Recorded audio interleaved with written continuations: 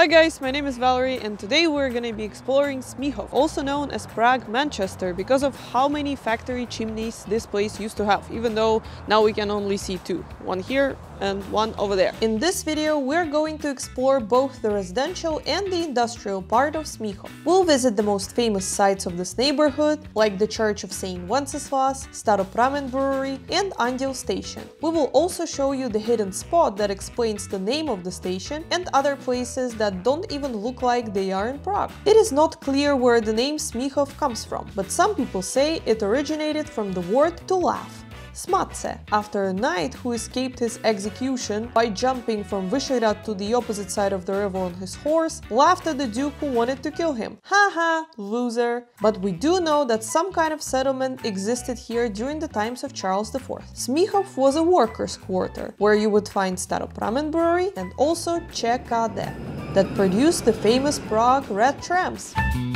Nowadays, instead of ČKD, you would find this giant shopping mall called Nový Smichov. You can get there by this bridge from where we are. Where are we, by the way? We are in the Park Sacré-Cœur of a former monastery. It is a place with a little viewpoint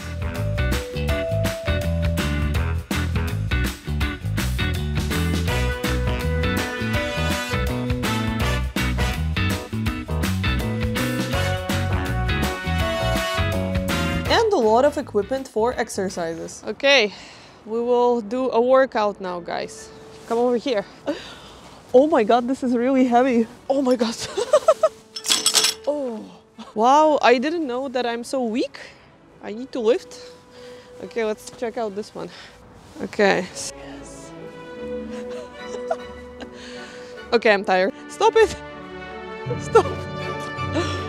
Ah. The guns are growing under the whatever. Oh my god, you have to like balance here.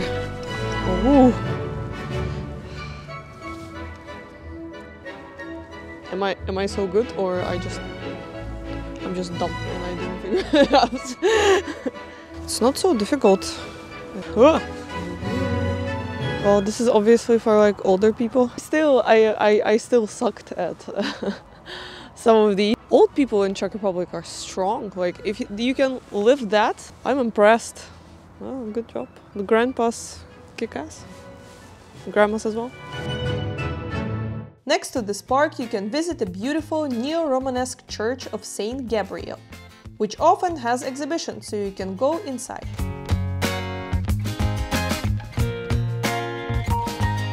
And if you have a lot of time, you can also go visit Kinsky Garden, which is downhill from the church. We unfortunately don't have time to visit it today, because we are going somewhere else. But first, coffee. This cafe is called Boomerang, and it's inspired by Australia, of course.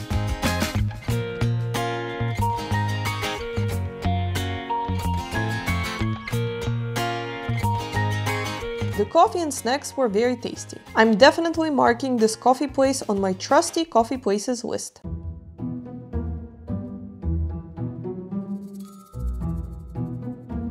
And now to what I've been looking forward to, Lesser Town Cemetery.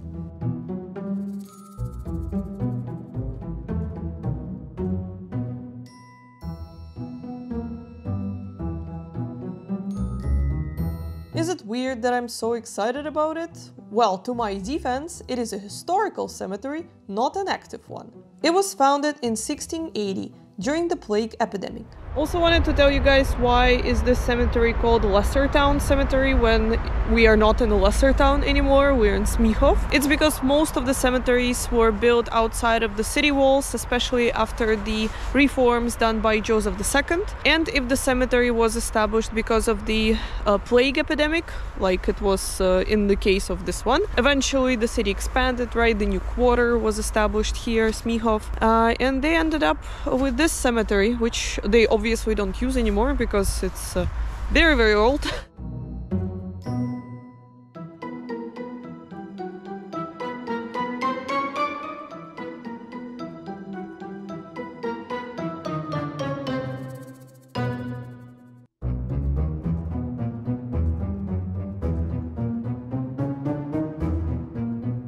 So I don't usually get scared on the cemeteries, but every time I see a tomb with cracks like these,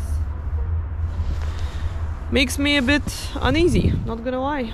I'm like, stay there. How are you doing, Václav? Are you enjoying this walk through the cemetery? I'm feeling very alive. The cemetery was active till 19th century and has a lot of really beautiful tombstones. For example, this one that belongs to Leopold Leonard, Count of Thun.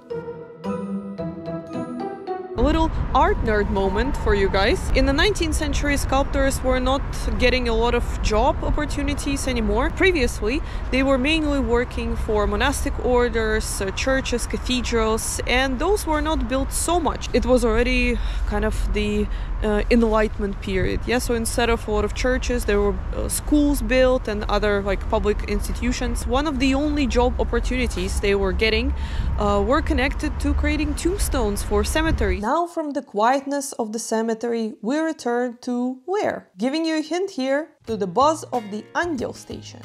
Anděl means angel in Czech. It is the name of the metro and tram stops here. And it is hard to think of a busier place in Smichov than this one. I don't really like to come here to hang out, but I do appreciate this shopping mall for having pretty much everything a person might need. Next to it we have a legendary place, by the way. Do you recognize it? Yeah, this is where Berlin scene was shot in the movie Eurotrip.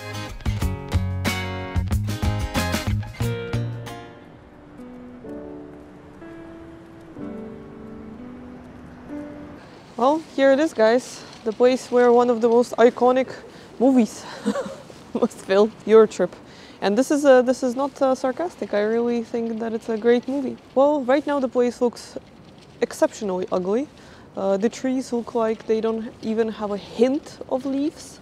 I didn't know that it's possible to have trees so bare. I've been here many times because I used to go to the cinema here before the plague. Now you have to sit for 2 hours with a respirator, and that's not my cup of tea, so I say that. And the restaurant is pretty nice. Expensive, average prices, but okay. Anyway, let's go somewhere more fun. Okay, now to the important question. Why is the station called Anděl or Angel? A lot of people think it's because of the metro station, but the original name of the station was not Anděl, it was Moskevska. It was built in 1980s, and according to this plaque, it symbolizes the friendship between Czechoslovakia and USSR.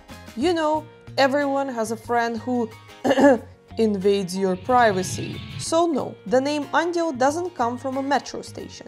It comes from a small house that used to stand here in 19th century and which had a fresco of the Golden Angel. The house was destroyed in 1980, and 20 years later a famous French architect Jean Nouvel built this complex and called it Golden Angel, after the original house. You cannot see it much in this light, but besides the quotes of famous writers who lived in Prague, you can also see a large figure of an angel looking down at crowds of people and busy traffic, like in the movie Wings of Desire that the image was inspired by.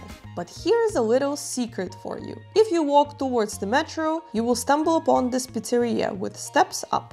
Those will bring you to the original image of the Golden Angel from the house that was demolished. This fresco was reconstructed, but it comes from 1870 and was probably made by Václav Brožík. Now let's look at one of the most iconic structures of Smichov. On the way there you can find a cute little park with, surprise, an early Baroque fountain. We've been here last summer because just across the street is the house where Albert Einstein lived for a year and a half. We will leave a video about him here, so you can watch it after this one. Anyway, we made it to one of the most famous sites of Smichov, a neo-Renaissance church of Saint Wenceslas. Here Václav is hinting to you that he is a namesake of Saint Wenceslas. The church is stunning and we recommend going inside, but be aware that they are only opened in the morning.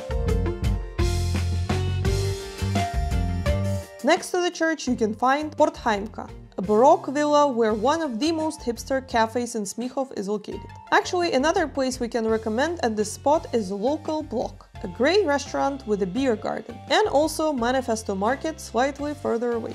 All this talking about food made me hungry. Luckily, we are heading somewhere where finding a good restaurant won't be a problem. But first, we have to walk there through typical Smichov streets, spacious and wide.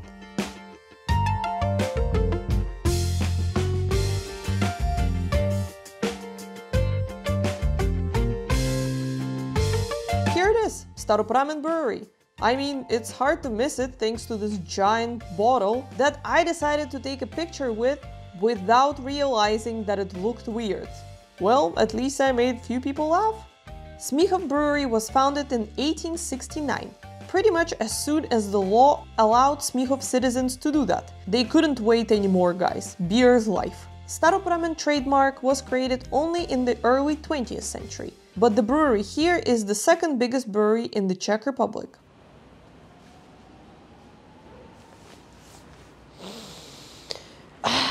Smells like Czech Republic, guys. They do have tours which seem to be quite popular, but we didn't have time to do that, so we just cut the chase and went to Staropramen's most famous restaurant, Na Verandach, which was opened in 1871. Now it's part of the famous chain Potrawy na Husa, also owned by Staropramen, which we actually recommend. It is a trusty Czech restaurant chain where you will be able to try most Staropramen's beer types on tap. So now we explored residential Smichov. But there is another part of the area. We still have to see that other side. Looks wonderful, right? This is the part of Smichov that still screams depression, which made it very attractive for people who founded this place, Meat Factory. Meat Factory is a contemporary art center and gallery. Meat Factory has some of the most bizarre exhibitions in Prague, and no wonder, because it was founded by this guy, David Černý, the author of these statues. So if you like weird art exhibitions, you will love it here. Meat Factory might be located in the industrial suburbs of Smichov, but urban developers already started some constructions here. So soon it will most likely be another residential area. We have another place to visit here though.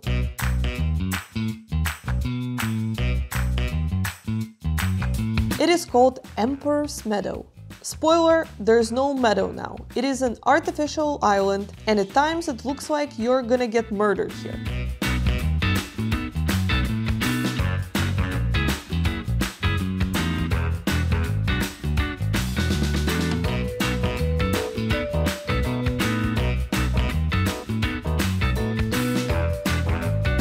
But in summer, it is a popular place to go on boat rides, play golf, and they also have yacht club here. Well, we don't have a yacht, but we could get on a ferry. The ferry boat has a stop on the far end of the island, and it took us around 25 minutes to walk there. But the views of Vyšehrad on the way were worth it.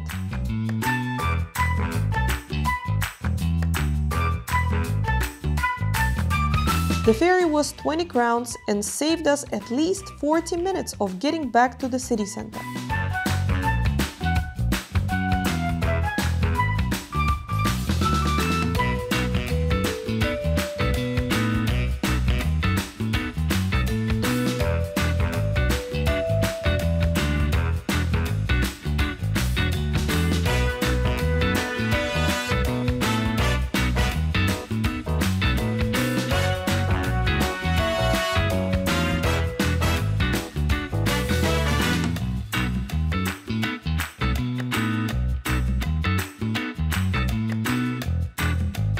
Thank you guys for watching, and we'll see you in our next video.